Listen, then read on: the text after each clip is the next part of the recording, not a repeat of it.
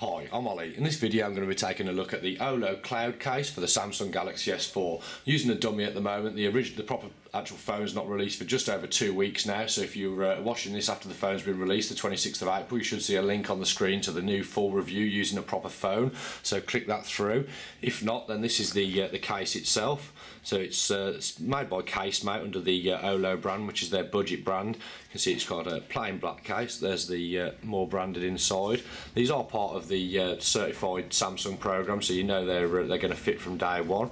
If I just pop it on the S4 dummy, you can see it goes on nice and easy. You've got a lip that runs all the way around the edge, so if you do drop the screen face down on a flat surface, then it's going to keep that from smashing. You've got obviously protection in all the four corners, the cutouts in the usual places, volume up and down to press through the case.